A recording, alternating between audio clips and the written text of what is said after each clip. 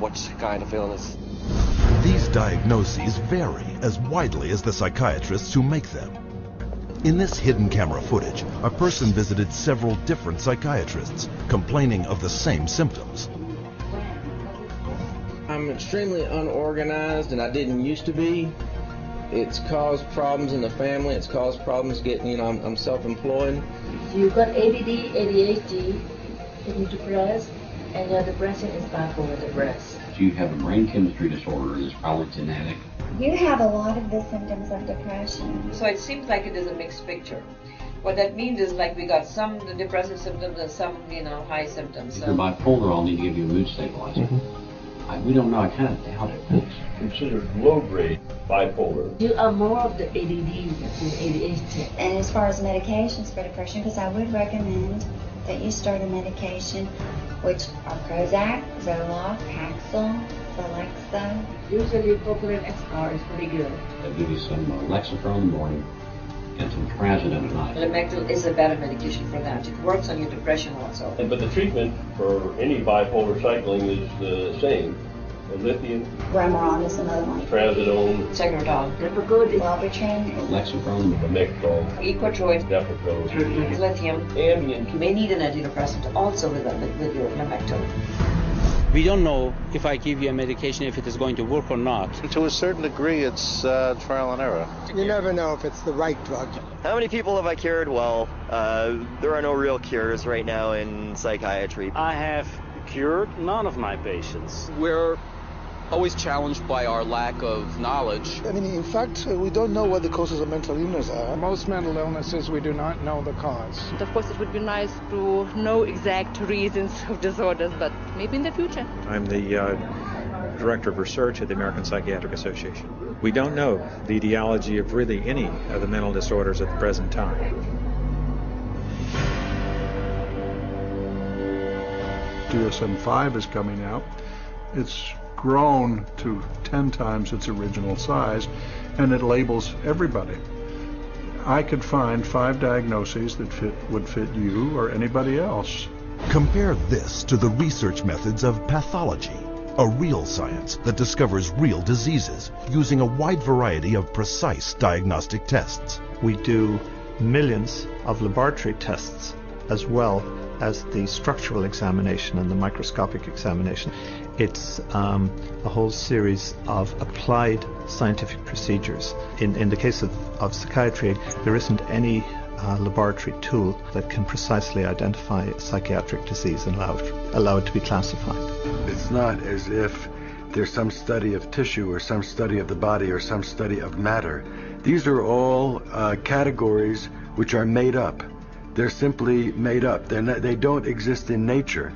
They're decided upon by psychiatrists and voted on. Psychiatrists are not the only ones who benefit from the DSM. Wherever you find a psychiatric diagnosis, you'll find a psychiatric drug. The pharmaceutical corporations now contribute enormous sums of money for the education of psychiatric residents and for the support of research by their professors, so that psychiatry today has become in America, has become very largely learning of which drug to use with which disease or disorder. We need to make sure that we understand the very close interactions among the American Psychiatric Association with its DSM, the pharmaceutical companies, who love the fact that every time there's a new edition of the DSM, there are dozens more categories in there, and so more conditions for the drug companies to say, oh, we've got a pill for that. In 2006, a study revealed that 56% of all psychiatrists deciding what disorders to list in the next DSM had financial ties to at least one drug company. Today, we see the consequences.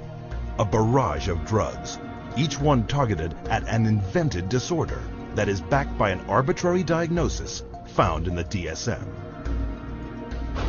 The fact that it is couched in the language of science without necessarily having any of the scientific data or underpinnings to justify it is as threatening as anything we've seen today. And psychiatry's latest and most expensive ploy to fool the public by imitating legitimate medicine? Brain scans. We can scan all the brains we want to. The fact that we see changes in different people's brains, changes in functioning, doesn't mean that we've discovered anything that has its origin in the brain. It just means that we're seeing changes, but it doesn't mean that there's something wrong with the brain. Psychiatrists and psychologists use the DSM to label 450 million people worldwide as mentally ill, a total equal to the populations of France, Italy, Germany, Canada, Australia, the United Kingdom, and Russia combined. While sales of the psychiatric drugs they push have topped $27 billion annually, funding from world governments for these patients gross psychiatry $440 billion a year. And much of this money comes from the diagnosis and drugging of our most trusting and vulnerable.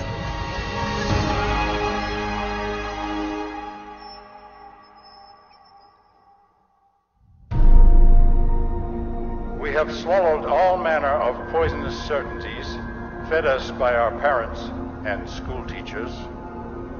If the race is to be freed from its crippling burden of good and evil, it must be psychiatrists who take the original responsibility.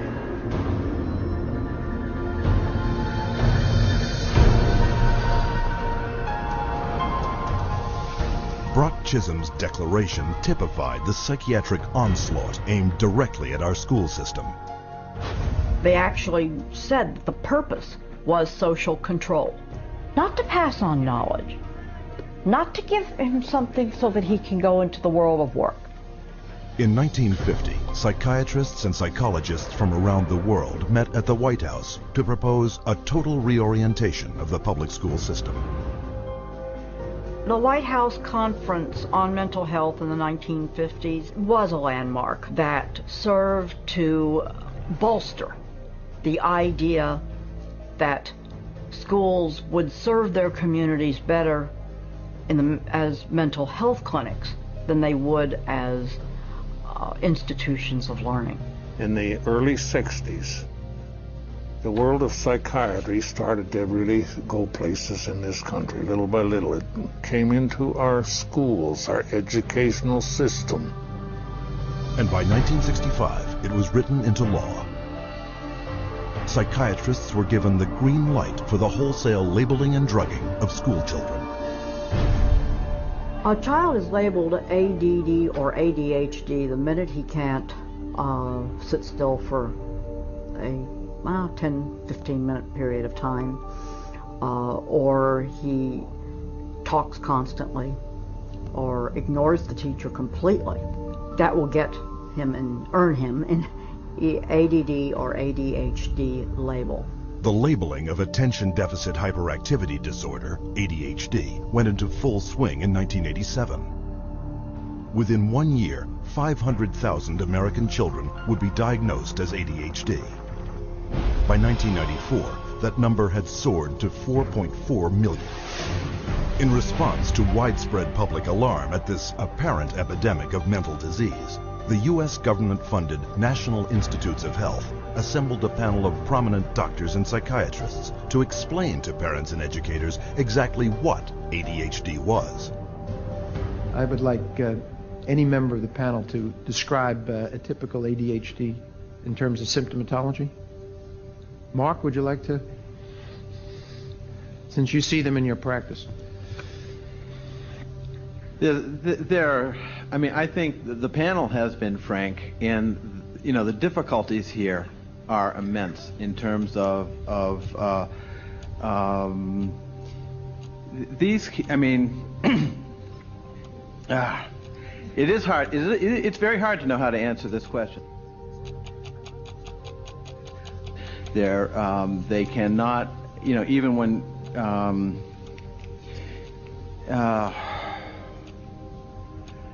they are as if driven by a motive. There are some good clinical descriptions.